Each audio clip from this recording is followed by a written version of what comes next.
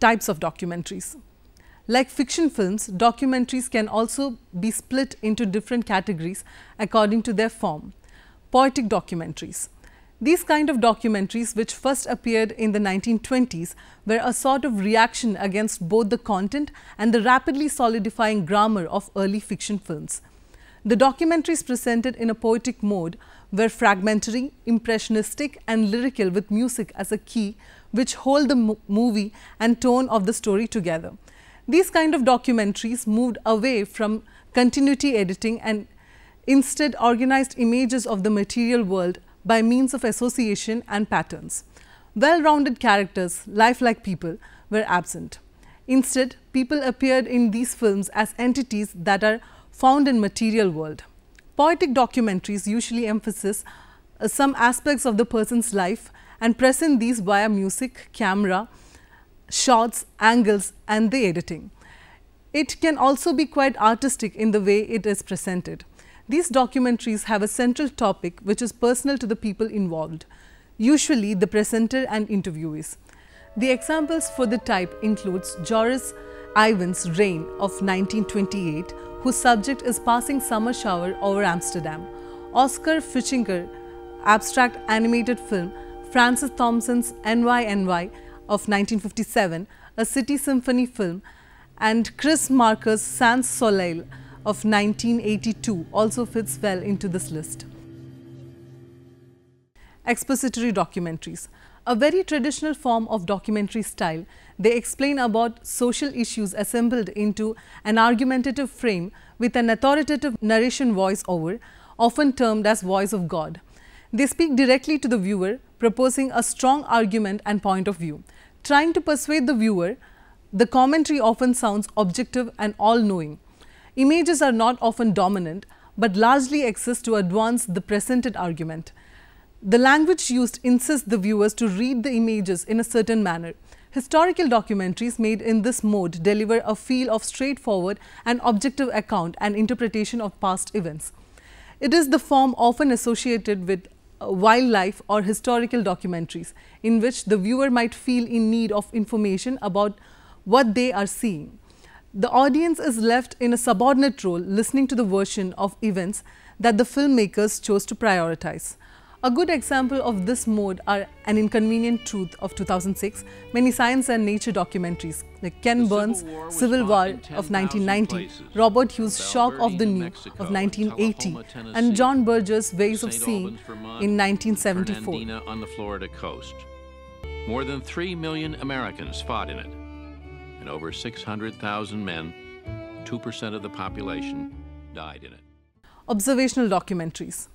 These documentaries attempt to simply and spontaneously observe live life with a minimum of intervention from filmmakers who is a neutral observer.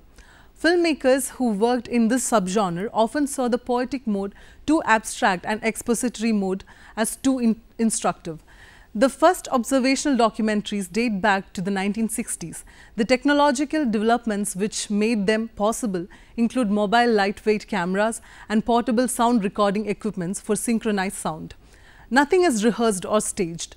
The filmmaker is normally out of the shot, so they cannot influence what is happening.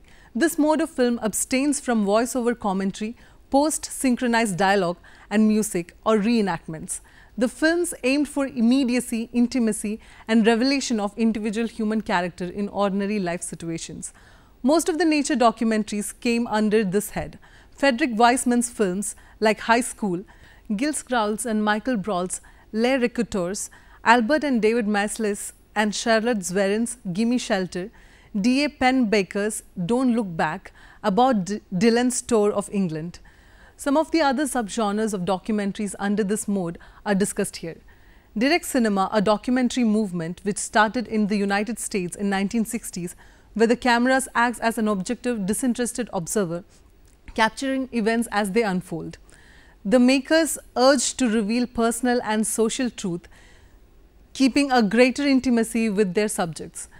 Direct cinema could record actuality in a way that achieved historical accuracy and authenticity.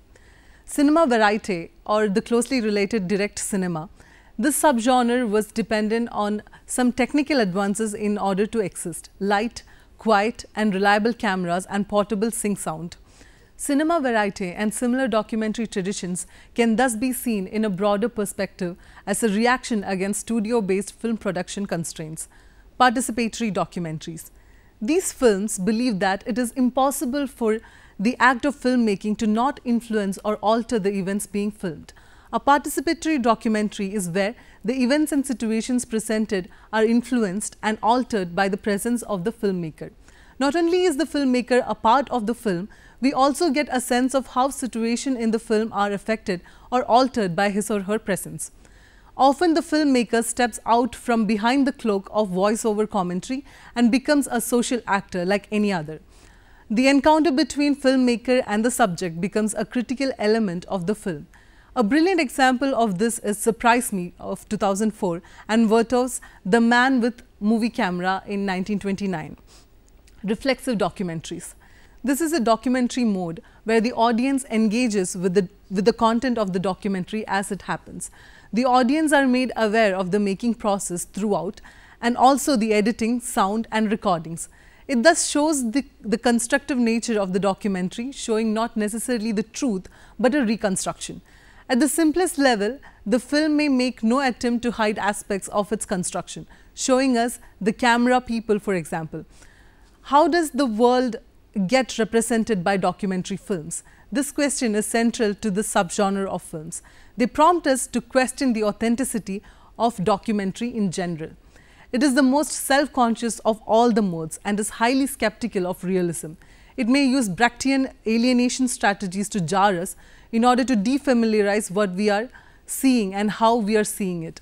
Examples include Buñuel's Land Without Bread, Trinity Mina's Surname Viet Given Name Nam of 1989, Jim McBridge and L.M. Kit Carson's David Holzman's Diary of 1968, David and Judith McDougall's Wedding Camels of 1980. Performative or reflective documentaries. Performative or reflective documentaries are more about the subjective experiences and emotional responses to the world. Strongly personal, unconventional, perhaps poetic or experimental, they might include hypothetical enactments of events designed to make us experience what it felt like for the narrator. It presents ideas as a part of context having different meanings for different people and are more often autobiographical in nature. Using every kind of techniques inspired from avant-garde and fictional films, the subgenre might also lend itself a certain group like women, ethnic minorities, gays and lesbians to speak about themselves. Performative documentaries often link up personal accounts and experiences with larger political or historical realities. Examples include Alain Resnais's Night and Fog of 1955 with a commentary by Holocaust survivor Jean Carroll, which is not a historical account of the Holocaust but instead a subjective account of it, making it a film about memory. Each of the documentary modes that we have discussed here had period of predominance in given regions or countries, but the modes also tend to be combined and altered within individual films. Older approaches do not go away. They remain part of a continuing exploration of form in relation to social purpose. Another common genre of documentaries is the compilation film, produced by assembling images from archival sources.